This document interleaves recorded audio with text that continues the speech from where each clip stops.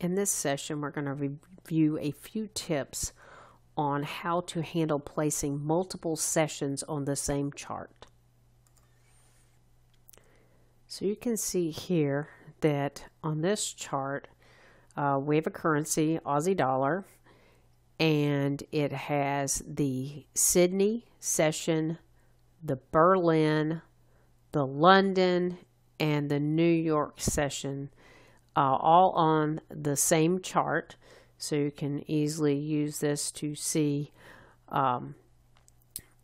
when you turn different supply and demand bands over where things overlap in different sessions. So let's talk a little bit about a few tips on setting up multiple sessions like this. So when you set multiple sessions up, the one thing you want to consider is the color scheme that you're using to make sure that you can easily tell the sessions apart and see where they overlap.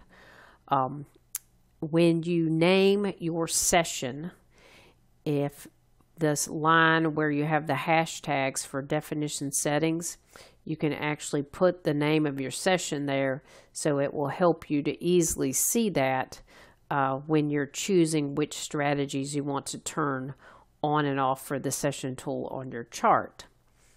The other thing is making the border same as the fill color. This will help making it easier for you to see the candles. So here's some of the different display settings for this session. And you can see in this example you have a fill color of a light green, and the transparency is set to 25. You have a range of 0 to 255 for the transparency. And then you can see that the border color is set the same, and the weight is a 1.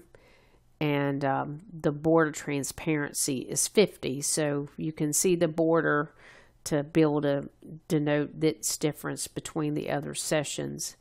And then the text is the same color, and the transparency is higher on that 140 to make that stand out more.